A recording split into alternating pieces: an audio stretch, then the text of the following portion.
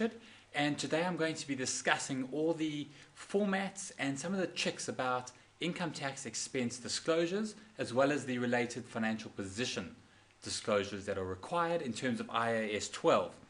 So just to get a starting point, we must remember, how do we get academically to the right kind of disclosures in our financial statements? So we obviously have an income tax expense note.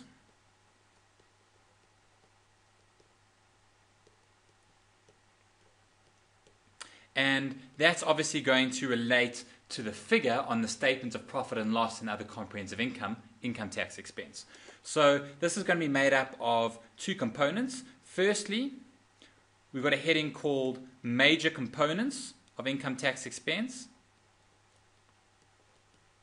And second of all, we're going to the reconciliation, why there is a difference between the tax at the applicable or standard rate versus the income tax and at the effective income tax rate.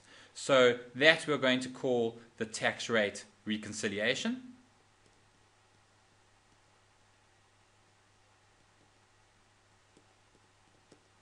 And next up, after we've done all of that, we are going to do the financial position or balance approach and get the related disclosures for the financial position side. And here we can call it a couple of things. I just usually refer to this as the deferred tax balance note. You can also refer to it as the analysis of temporary differences, etc. So from here, what workings are we going to need to do as well? So the workings for the major component and the tax rate reconciliation, you're going to have to do quite a few workings. For your major components, you will definitely need your current tax computation.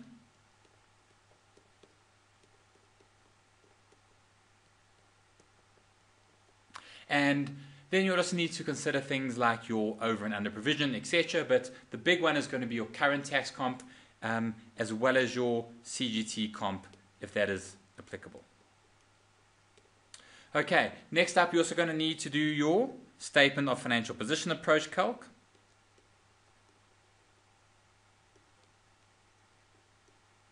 As well as your movement in temporary differences calculation. So great, let's get stuck in. First up, we're going to do your tax expense. And we're going to start with the major components thereof.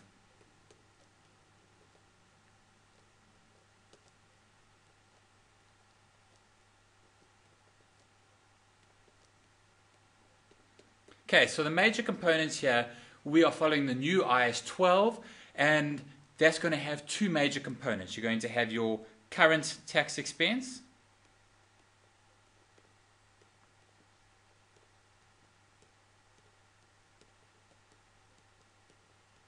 and that's going to consist of, well, your SA current tax. That's going to be the current tax that's going to be on your income tax return. There might very well be a foreign income tax, so your foreign current tax.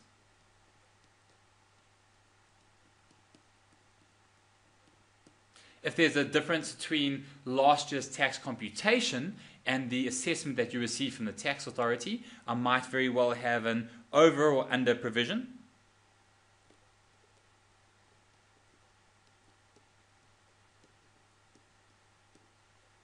And all of these, as we're going along, SA current tax, we're going to have a debit that'll make the tax expense bigger. Remember, for companies tax, we don't have a tax income in terms of current tax. Foreign current tax, we also would probably land up with an expense. So that would mean it's all a positive, being a debit expense. Under or over provision, well, if you've over provided, then you would do a change in estimate this year and reduce the tax expense credit. If it was an under provision, you would need to do an adjustment in this year's financials to increase the tax expense. And obviously, previously, we also had STC current tax expense on dividends. Since the 1st of April 2012, that STC tax regime on dividends has fallen away, no longer applicable. So those would be your core current tax expense. You add them up, and you'll get your total current tax expense. The second component, however, is going to be your deferred tax expense.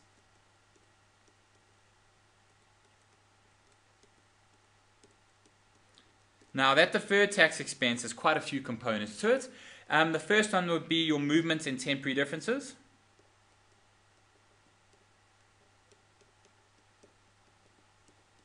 And that's going to be your normal rates.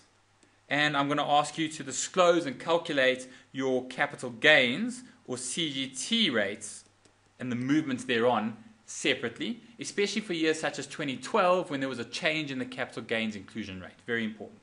So remember, that could be a positive or a negative depending on whether it's a taxable or deductible temporary difference movement, and that you will calculate ideally from your statement of financial position approach, calculate deferred tax balance, opening balance, closing balance, and work out the movement. There is the alternative that you can work that from your current tax computation and CGT tax computation.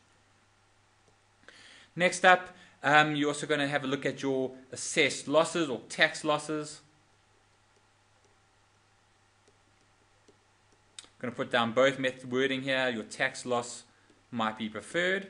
And here, your basic principles are going to be that you are going to either have a tax loss carried forward in the current year. So in the current year, you had a tax loss. So I'm just going to write there, carry forward in the current year. And that is always going to be, well, there a carry forward is a deferred tax asset because there's a future deduction in tax, a future economic benefit. So I'm going debit deferred tax financial position, credit deferred tax profit and loss. That would make that a credit to the tax expense. I also could have an amount brought forward from prior year.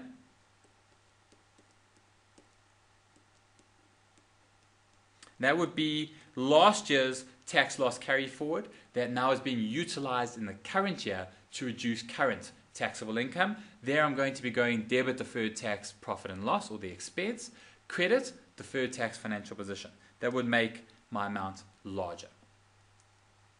Yes, there's also going to be a discussion about unrecognized tax loss carry forwards. Please also remember that this assessed loss is also going to have the same implications for capital tax losses. So your capital assessed loss.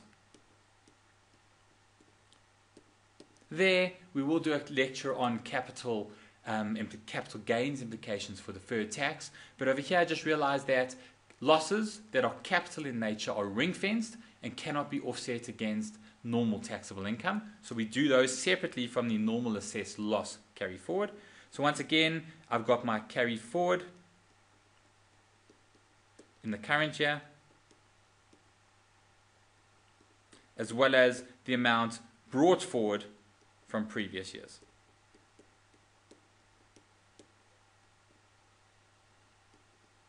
Okay, same signs. We would have a credit for the carried forward in the current year and a debit profit and loss for the amount brought forward into the current year. So what else would go in here? I would also have quite a big one here. If there is a change in tax rates, that's going to result in a change in estimate to my deferred tax. So I'd have a change in tax rate that could either be a debit or credit to profit and loss, depending on whether the tax rates are going up and down, as well as depending on whether my opening balance or closing balance is going to be an asset or liability balance. So those are your basic items for your deferred tax. You would add up the deferred tax expense side, and you would then have a total. The current tax expense, let's just clean this up over here, the current tax expense plus or minus the deferred tax expense, because it could very well be a credit, would give me my total income tax expense for the year. Remember, this is just the total income tax expense going through profit and loss. So that's total tax expense, and that's going through profit and loss. Okay, so that's the first part of the income tax expense note. The second part is something we call the tax rate reconciliation.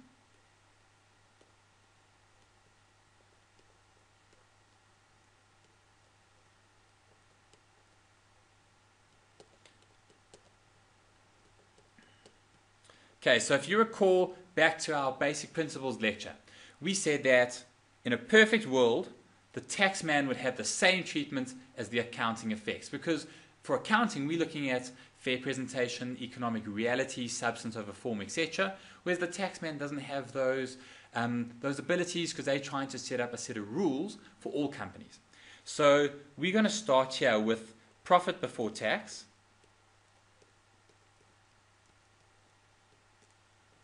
Let's say, for example, 100,000. I would put a double line underneath that, and I'd work out my tax at the standard rate, which in this scenario was 28%. So I would have a tax expense in a perfect world of 28,000. But based on the whole concept of the deferred tax, we know that the tax man has different timing of deductions compared to us. But as well, sometimes the tax authority does not tax all the incomes that we account for as income, and sometimes, quite regularly, he does not give you the same deductions for tax purposes as what you get for accounting, or what you would like to put through for accounting. So sometimes there's going to be non-taxable income as well as non-deductible expenses. So what do we do here? Here, those things are going to permanently change the rate of tax to a different effective tax rate.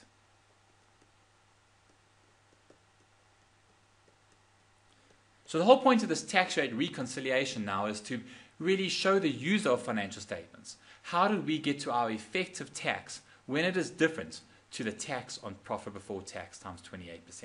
And here you'll see we would often add in non-deductible expenses.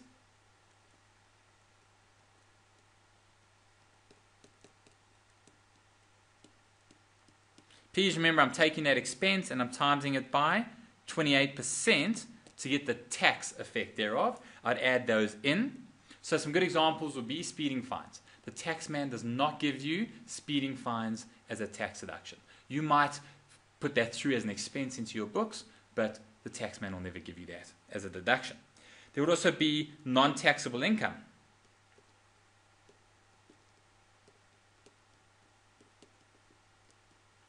Once again, I'm taking that and timesing it by 28%.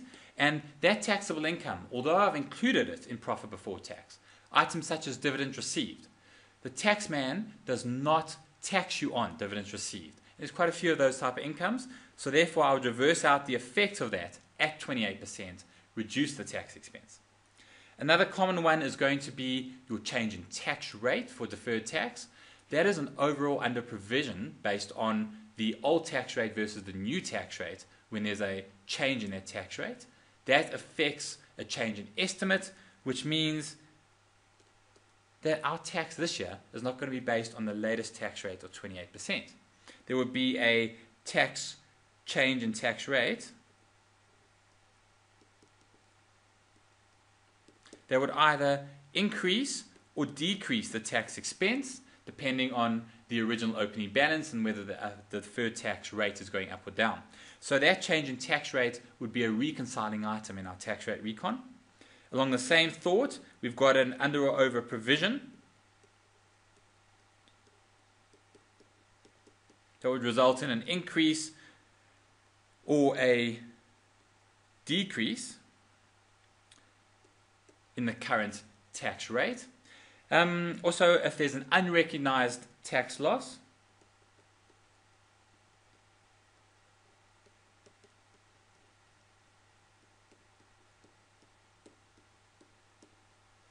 that would result in a increase in the tax rate. And there could also be foreign income. Well, that foreign income would often be taxed on a different tax rate compared to South African tax rates. So there might be an increase in tax expense or a decrease in tax expense based on whether their foreign tax rate is high or low. The final one, which we will elaborate on in a bit more detail as we go through the series, is the effects of capital gains, CGT. We all know that capital gains are not taxed at the full tax rate, and that generally would result in a decrease in the tax rate.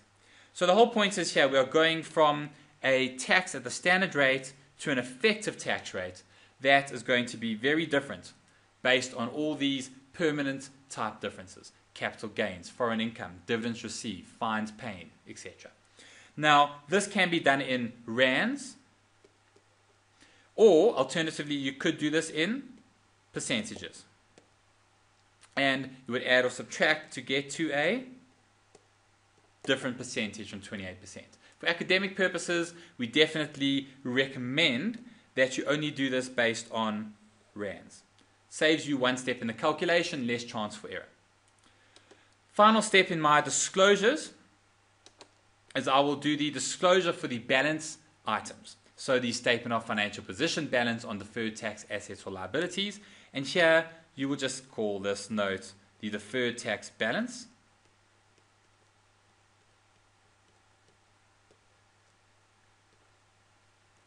Or as I mentioned earlier, you could call this the analysis of temporary differences, etc.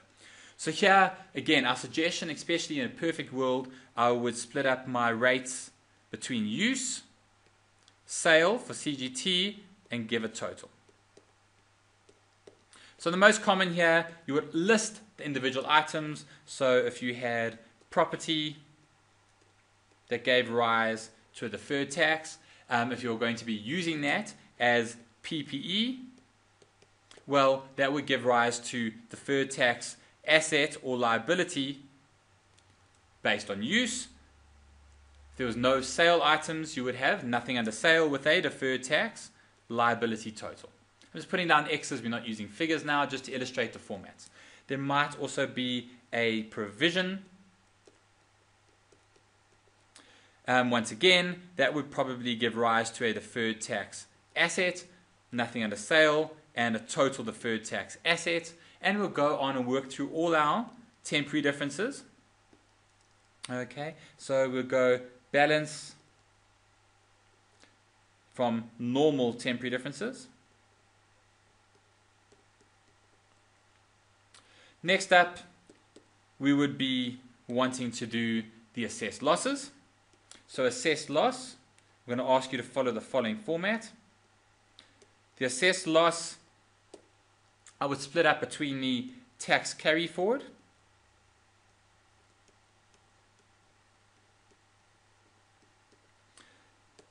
where you're going to definitely recognize an asset, and there may very well be a portion of that that needs to be de-recognized based on the probabilities of those future benefits being utilized. So you might very well have an unrecognized portion, and that would obviously reduce that asset, so we'll put a little liability balance there, giving me my total tax loss carry forward, the assessed loss, and I would carry that through to my total column. The other assets you might come through here, you might very well have your STC credits, which are now basically falling away based on the new dividends tax, withholding tax, but that could very well have been there. So then you would have a total deferred tax asset or liability,